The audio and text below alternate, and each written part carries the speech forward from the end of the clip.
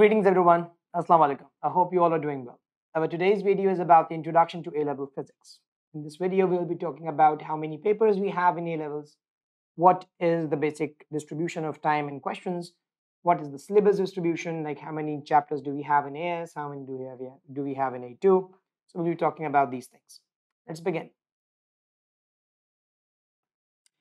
Your actual A-levels is basically divided into 5 papers. These 5 papers are like paper 1 is your MTQ, paper 2 is your theory paper, paper 3 is practical skills. Yes, this time there is no ATP. You have to appear in a lab to perform the experiments. Then your paper 4 is again theory, and paper 5 is planning, analysis, and evaluation. So to work on this, your first paper, the MTQ paper, it comprises of 40 MCQs, each MCQ carrying 1 mark, hence the total paper is of 40 marks, with a time duration of 1 hour 15 minutes. It's considered one of the most trickiest papers of your A-levels, entire A-levels. I'm talking about AS and A2 combined. Then your paper 2, this paper is of theory. Number of questions are not specified in general, but you get around 6 to 8 questions in your theory paper. However, the total paper is of 60 marks and the time duration is 1 hour 15 minutes. This paper is slightly easier than a MCQ, I would rather say, because it's easier for you to score better in your paper 2 than in paper 1. Generally, this is what the students are found saying to everyone, that paper 1 mushkil tha, paper 2 phir aasan hai, aap kar lete. Then we have paper 3. Paper 3 is your practical skills. This paper comprises of 2 questions. Question 1 and question 2. Question 1 involves performing the experiment around 6 times, plotting a graph. This paper will involve collecting data, plotting a graph, and evaluating it. This means you'll be like finding out the gradients or the y-intercept from these graphs and then determining the unknown variables of the equation. This is of 20 marks. The second question is 20 marks as well. लेकिन ये question comparatively थोड़ा simpler होता है. Simpler in the sense, this question involves you in like you get to perform the experiment only twice. See, but this is actually a poorly constructed question. The reason why I'm saying it's a poorly constructed experiment is because the examiner wants you to figure out the possible sources of error in this question, during this experiment, and suggest some possible improvements to those errors that you have figured out, or any other improvement that you might feel should be there in the experiment to improve its accuracy. So question number 2 is comparatively different. It takes less time. So it's basically more focused on errors and its improvements. And you have to perform the experiment only twice to conclude whether the equation is valid or not. So उसमें होती हैं कुछ चीजें, जब आप practical skills करेंगे तो you'll have this idea. So you get 2 hours for that, and the total paper is worth of 40 marks. Once through this, you are actually through your AS level. That is your paper 1, paper 2, and paper 3. They make up your AS level. You're like halfway through your A levels. Whatever grade you get in your AS level is written as a small alphabet. Like if you get an A, it's a small a. If you get a B, it's a small b. You don't get an A star in AS level in general because you haven't completed the entire like sum of papers. You still have 2 papers left to go. So यहाँ पे you get like a partial grade sort of over here, and it depends on the scores of paper 1, 2, and 3. When you go into A2, your A2 comprises of paper 4 and paper 5. But the grade that you get on your at the end of your A2 is actually a composite grade. It's not just your A2, it's actually a combination of the scores in your AS as well as in your A2. इसीलिए कहते हैं कि भाई AS में अच्छा score रखना बहुत ज़रूरी होता है. Because if your scores are pretty low in your AS level, it's very difficult for you to score like a good in your entire A-level composite. Okay, A2 is a bit tough. You have a very broad perspective of content in your A2s. Syllabus ऐसा होता है कि चलता ही जाए. Behral, so your paper 4 is again theory. It's worth of 100 marks and the time duration is 2 hours. Generally, जो thresholds देखे गए हैं इसके, it varies in general, but the least I've seen is like going somewhere around 57 or 55. You get an A. During this COVID years तो खैर तो और नीचे आ गया था, लेकिन out of 100, even if you're able to score somewhere around 60, you were given an A. These days, अब general थोड़ा सा different है.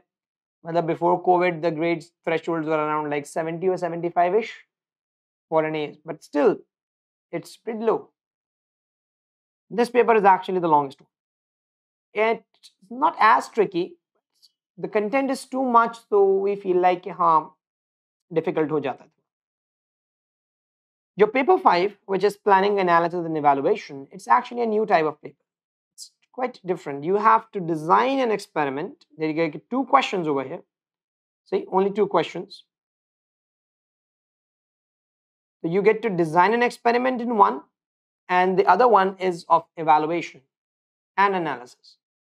So in your first question, you will be given a theme, and based on that theme, you'll explain to the examiner for 15 marks, because the total paper is 30 marks, so 15 marks for each question.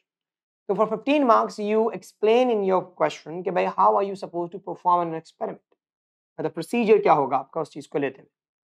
और जो अगला question होता है आपका, जो question number 2 है, वो evaluation का होता है.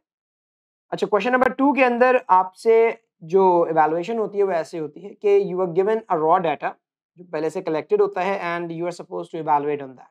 Like you are suppose to process it, plot a graph, find out the gradient, Y intercept, and एक छोटी सी चीज इसमें इंक्लूड की जाती है, that's called uncertainty. Now you won't know what uncertainty is right now because it's something you study in your AS level. But once you'll study it, you'll realize कि अच्छा ठीक है, how would you incorporate that in this question number 2 of paper 5.